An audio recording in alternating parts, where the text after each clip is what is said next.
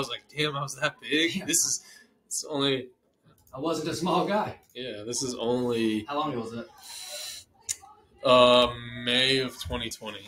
So what are you looking at right now? Let's tell the audience what you're looking at on your phone. Currently looking at a picture of myself from May of 2020, since we were discussing like where you've come, where I've come from. So if I look back at, guys, this is Carl. Carl is a member at my gym, CrossFit Mountain Island. If we look back, the day we met was March 20th, 2021. Right. Does that sound right? Yep. You're looking at a picture from May 2020. Right. Right. What do you remember? What got you? I remember when you came into the gym for your consultation, your NSI, your motivating factor was your daughter and your girlfriend and being a good influence for them. Right. Right. But do you remember what got you from that picture in May 2020 to in the gym in March 2021? So in February of 2021, I had the opportunity to go to Vail and go skiing for a couple of days. And I went out to Colorado with the intention of like skiing. And I'm an East Coast skier. I've skied pretty much my entire life. And I got out there, and the first day on the mountain felt like I was dying. And I'm like, I've always been physically active, maybe not necessarily physically fit to the metric of fit I am today, but I've been physically active. And I got out there and I just felt like I was dying. Like you just couldn't breathe? Your muscles couldn't handle it? Well, black diamond and 13 inches of powder in Vail is not the same as where I come from in West Virginia. Right. It just isn't. Yeah. I believe you. But the difference is I've always been like, an advanced skier or at least intermediate. Of course. Right. So, and I get out there and I just feel kind of like a novice again. I can't breathe on the top of this mountain. And I'm like, I'm not this out of shape. Right. I'm telling myself it's just oxygen deprivation. Yeah, for sure. Being at 13,000 feet is a lot different than being at sea level or at least a couple hundred feet. Right. So as I'm experiencing that, I was like, all right, cool. And one of my best friends that I met through my dad, who I'm on this trip with, we're just get beat up the first day, both of us, he was a former CrossFit gym owner. Yeah. And I, had messed around at his gym a couple times and sitting there, we're having lunch, we're both gassed. Yeah. And just both lying to ourselves that it's just 100%. Man, this oxygen deprivation is real. Yeah, pretty much. So you're sitting there and just kind of selling this story back and forth. And I was like, you know what, man? And then he talked about training when he was at peak performance, riding mountain bikes out there, which I love mountain biking too. Yeah. And I was like, I don't know if I can do it at this altitude. Oh, what? Yeah. So on and so forth. And then they kind of came back home. And I was like, you know what? I'm gonna take this time and really commit. That was February of this year. Yeah, really commit to my health. What did that look like? When you think of health is subjective, right? Yeah. When you think of committing to your health, what did that and what does that mean to you specifically? So I've been a severe asthmatic my entire life. I've been medication dependent since I was 2. There hasn't been a day in my life where I haven't gone without struggles of breathing of some sort. So that has always kind of been a fear of mine when it comes to exercise, and why my parents didn't necessarily push too hard in the sports realm. I played sports as a child. I played, baseball and soccer, but not to the level that I probably could have, because everybody was afraid of my issues. And I have major scar tissue from an incident at birth in my left lung is part of it. Yeah. However, it's never stopped me from being me. Right. It's just take a puff off the inhaler and go do it. For sure. So, and I think when I think of health in general, it's, I didn't know what my answer was until I walked in here, which is kind of surprising. But I would say then I defined health as being in a little better shape, being able to do cardiovascular exercises for a little longer, being able to, feel more comfortable in my clothing. Sort of this kind of vague notion, right? But you could really get your hands on it. I knew it was to be a little better than it currently was. That's what I would define health as then. And I think you have something very powerful painted on the wall here that when I walked in, I went, And like very first day I walked in, you guys were doing the CrossFit Open exercises, and on the wall behind everybody doing these crazy movements is this painting of your mantra here. Right. That like that in and of itself just stood out to me. Do you have it memorized? It is physically strong, mentally sound, mentally tough, and spiritually sound. Yeah. And like thinking of that as overall health, like I've experienced a lot of external adversity in my life as far as being mentally tough. Like a lot of people don't associate certain things with being that.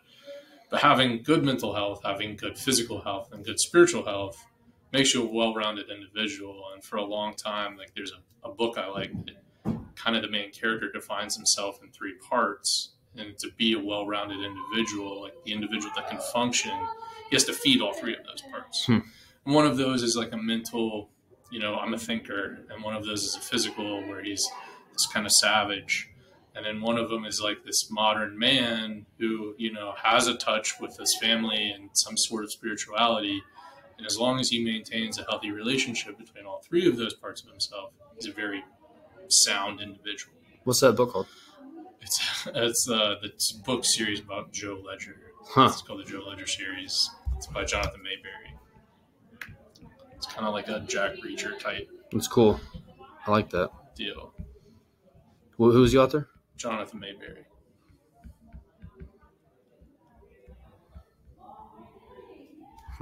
So you feel like maybe your perception of health maybe didn't change, but you got more clarity on it. Right. Like, and I think that I was doing an okay job at maybe feeding one aspect of myself. Interesting. And I was like beginning to realize that, and like, okay, if I'm touching on the modern man or the family man, I'm working on my relationship with my partner, my child. That's awesome. But what have I done for, my mental health?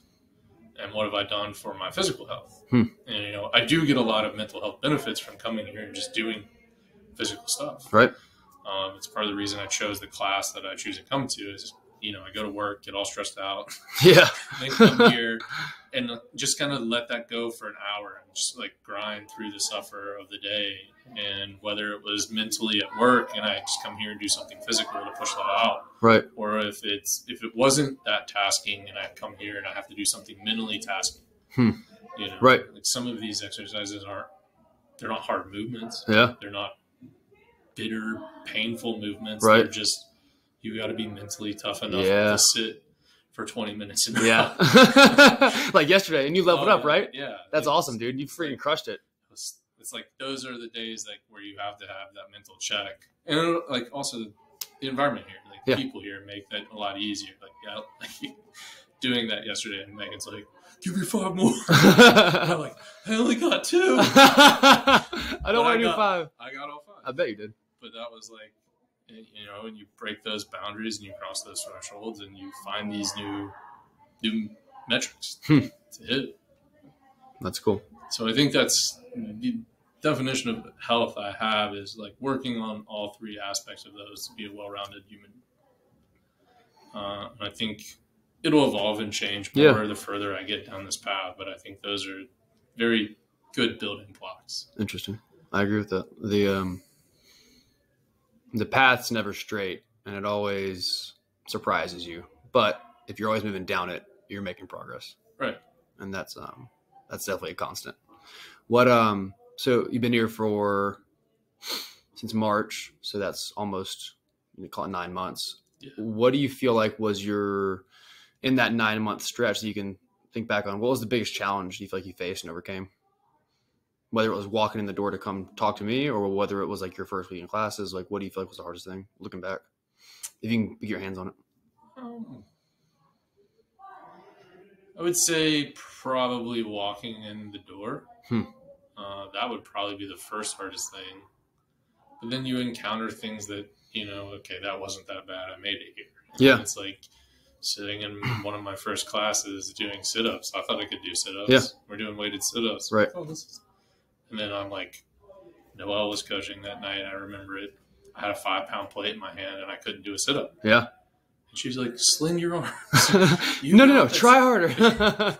Pretty much. And I'm like, come on now. And then like turning around. And the moment that I remembered this was just like a week or two ago where I'm sitting here with a 20-pound wall ball in my hands, crushing 50 sit-ups. Yeah, dude.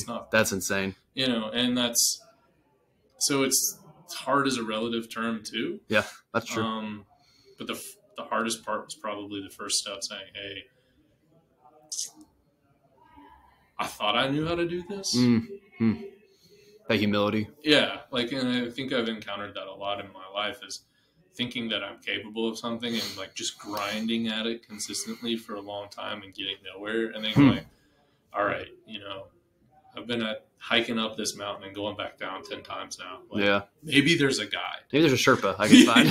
Yeah, like there's a Sherpa somewhere. Which trail should I be on right now? And like coming in and saying, hey, like I said, I felt as though I had a pretty decent base of understanding like being physically active.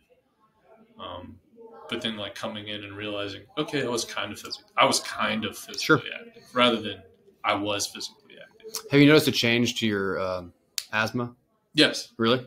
It was, so for an entire month, like there are seasons I'm sure affected by allergies too. Actually, the surprising thing is I don't have exercise-induced asthma. I have allergy-induced asthma. Interesting. Okay. So coming in and being physical out here very rarely affects me. It's actually kind of beneficial because it kind of forces the lungs to push the carbon dioxide out, which is what asthma is. And you can respirate and inhale as much as possible. It's just your lungs have a really hard time expelling what is inside of them. So you build up really high levels of carbon dioxide. It's uncomfortable, but it's not miserable. But being here during my lung capacity, I would say, is phenomenally better than it's ever been. I had a month where I was only on my inhaled steroid, didn't even use my restroom. Oh, wow. So, like, just kind of the maintenance medicine was doing its job without support from anything else. That's cool. It's the first time in the last 5 years of my life that I've been to a doctor, and because of this medication, it does affect your blood pressure, that my blood pressure was normal. Wow. Hell yeah. So they weren't even like trying to push. It's like, hey man, usually like my deal was like, let me give you like some blood pressure meds. 6 months to practice like getting my health in check. And then you could put me on it if it's still bad. And it was like within the first 90 days of being here, it was the first time I went to the doctor. And like it was normal, and I was like, "That's a good feeling." It's like, yeah. And then the second time was in early October. I went back to the doctor because I felt like I was having issues, and it was just vertigo from probably something in my ear. And I felt like it was my blood pressure, and my blood pressure was like perfect. And I'm like, all right, it wasn't just one. It's just a trend. Yeah, so it wasn't a fluke. So I would say that my cardiovascular health is drastically improved, and like my asthma's drastically improved. That's cool. I would say just kind of the movements and the cardiovascular health do translate to other things. I've seen an improvement in just like recreational mountain biking too. Yeah, I bet. Like, you know, things you enjoy doing. Yeah, my old man's always put me in the hurt box when it comes to that. Yeah. And like this year for my birthday, we did an entire weekend at a couple different places, and like the last day was like the very first time I've ever beat him on this one particular course. Wow, that's cool. He was like, "What do you think of that?" Yeah, that's pretty much I rubbed it in. I got my go here. Yeah. I mean, like he was on me at the end. Sure. And it's to be expected. He's been doing it a lot longer than I have. Sure. But it was like I didn't give up. Yeah. You know, it's like that last 2 minutes of suffer. Yeah. You had a gas tank to go. Yeah. And it was like, all right, I'm going to sit here for a little bit. This isn't fun, but I'm not going to let you pass me in this last I can tolerate this 150 meters. So I got this. Hell yeah. So that was cool. So overall, I think like you said, like what was the hardest part is just taking individual steps and then like not allowing yourself to get into comfort zones. Interesting. So like here, like you can easily find yourself well, I'm not going to push myself too far because I'm afraid of this. Sure. Or I'm afraid of this. And I think the support and the coaching that you provide, like, you know, all the coaches here provide are, you know, hey, like, I am kind of struggling with this injury or this or that, but how close can I get to this movement? Right. How close can I get to making these muscles work? What's the next best thing? And I think having, like, rather than just going, oh, my shoulder's a bum shoulder, I'll never do that again. It's like, just how close can I get to, like, pushing it? Right. And I think, like, so just not being afraid to use your body, overcome. Yeah. And like, okay, if today I can't do this, how close can I get to that? Versus just giving up on the idea of it. Right. And I think that happens a lot. I think that's what I was going to say. I think it happens a lot in society in general. Like, people are like, well, you know, I weigh X, or I can't do X, or I can't be X. And rather than saying, what's the next best thing, they go, all right, I'm just not going to try. You just close that chapter of their life or close that book and then move on to something else. Right. Just ignore it. Yeah. Rather than like, all right, if I can't do A, maybe I can do B. And if I get really good at B, then maybe I can cheat A a little bit. Yeah. Right. And get closer. Yeah. Like, close that marginal gap. Right. And I think that's one thing I have learned here too. What do you feel like, if you can, like, pick something, like, in the past 9 months, how do you feel like you've changed personally since making your health a priority or starting CrossFit, whatever you attribute the growth to?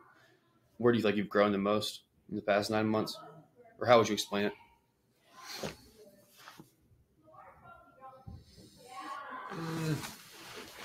Well, one, I'm more physically capable, but also, I guess, like,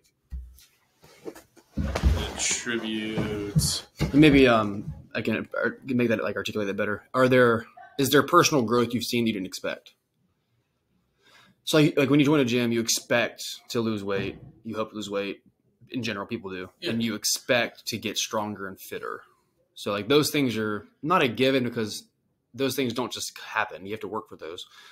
But I'm curious if there are ways, and it might be those two ways, but, like, if there are ways other than those that you feel like you've grown or changed, they maybe caught you by surprise. I guess I would say I could highlight two.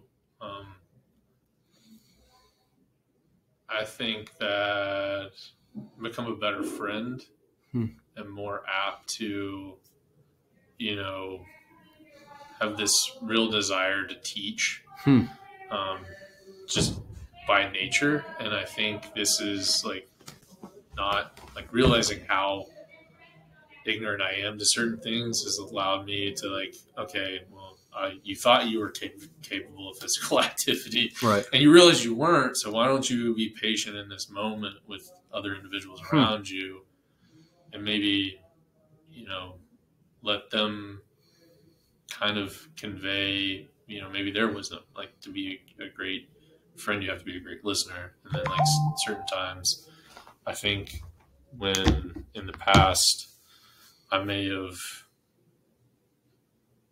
you know, wanted to, you know, insert my opinion or insert my thoughts or ideas or whatever, I think, like, being humbled to the point of, you know, not being able to breathe, like, is, like, one of those things where it's like, okay, well, maybe in this moment I do need to hold my breath and let somebody else kind of convey their idea in a different way. And instead of, you know, attacking it, like I said, directly, you know, maybe getting close to that thought in another way. Right. You know, it's like, okay, well, maybe you're verbally have a bum shoulder right now and you're just not explaining this. Rather than me inserting my idea in here, let me come at it and ask a new question. I would say that's one. That's cool. And that's good because you're in a leadership role at your job. So yeah. That's interesting. And I've heard you tell me stories about work that I could see that playing out. And then two, I never saw myself, like, growing in a manner where I would want to compete in anything as an adult.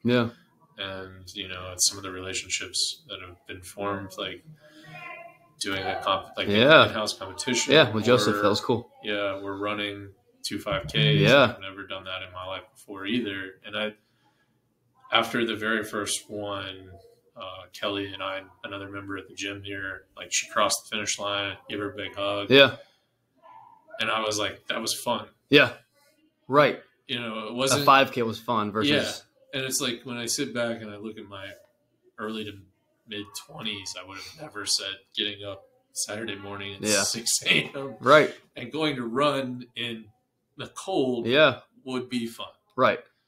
But it was the test of getting out there and just doing the work. And then also like seeing that sense of accomplishment on her face when she crossed the finish line that day was like, I can't see my own face. Yeah. So, right. That's the next best thing. Yeah. It's like I got to see a friend do something great. Yeah. You know, so those are two things I would say that, you know, being humble enough to listen more, because I did realize I don't know as much maybe. And then also like pushing myself in the pursuit of just being better outside of the gym, you know, whether that is the competitions, like a CrossFit competition or a 5K, but even just, you know, pushing myself in my life that direction. It's like, okay, well, what's your goal? How do you get there? You got to show up and do the work. Right. But sometimes it's fun. Yeah. You can enjoy the process. Yeah. Sometimes the work is just fun. Yeah.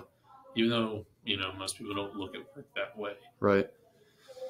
I do think that's something that separates people that I see come to the doors here, that separates those that find success and find progress and that don't, is the ones that stick around and accomplish what they want to accomplish are the ones that find joy and enjoy the process and the challenge that come with the process, as opposed to the ones that fixate on the end result. You know, or like getting to a goal line is great and all. And I don't think it's like even just the end result or the moment in which you do it, because both of those could. It's fleeting. Like, it's fleeting. Yeah, it's a fleeting. Like, they could both just be, you know, my push-up game is still trash. It's getting better though.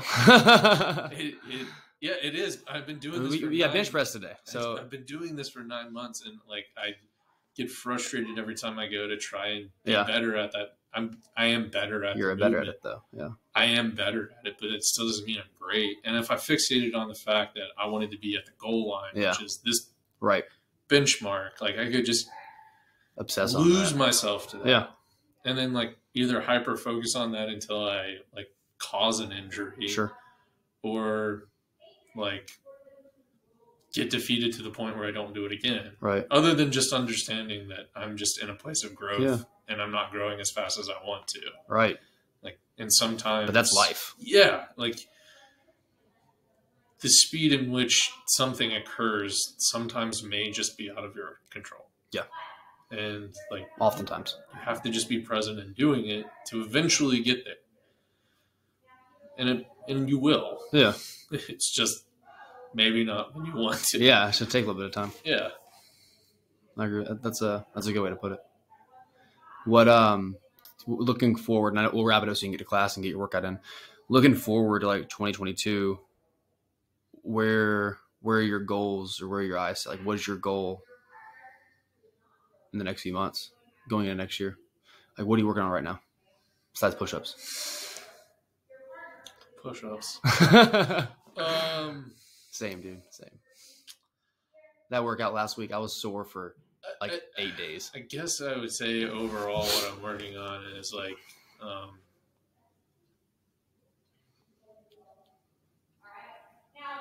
just being present for the next step of the growth that I'm trying to reach, which is to be like kind of back to just your mantra here, like all three aspects of those. Like I'm looking forward to being physically stronger.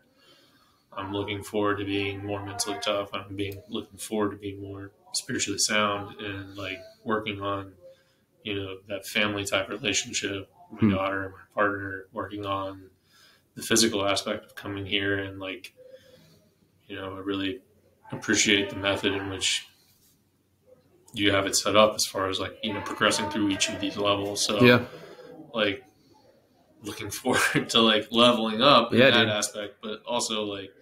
And to give you guys some context, we have a system here called the level method where it's basically like the belt system in karate and jiu-jitsu. So you have like levels that you progress through in your fitness.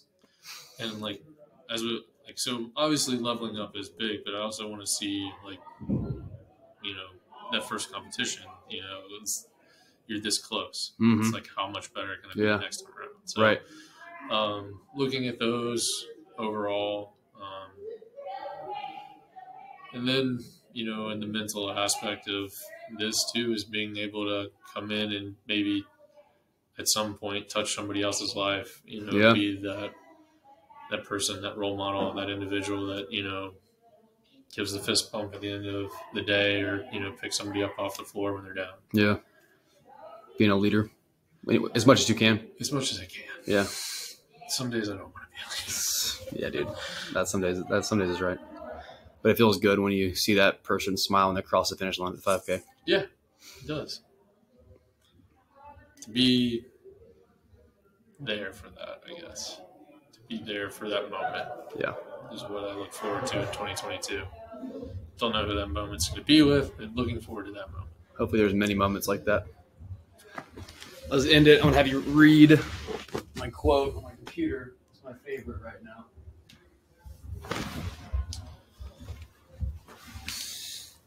What a man actually needs is not a tensionless state, but rather the striving and struggling for some goal worthy of him. What he needs is not the discharge of tension at any cost, but the call of a potential meaning waiting to be fulfilled by him. And it's Viktor Frankl. Yep. Is that from A Man's Search of Meaning? Yeah. It's a great book. That was like my first book I read that got me into this whole like self-development process. It's a good book. It's a good one. His ability to find grace in the darkest possible places. All right, brother. Thank you for your time. Yeah. And your insight. No problem. I'm going to let you go bench press with your friends. See you. See you guys. Thanks, girl.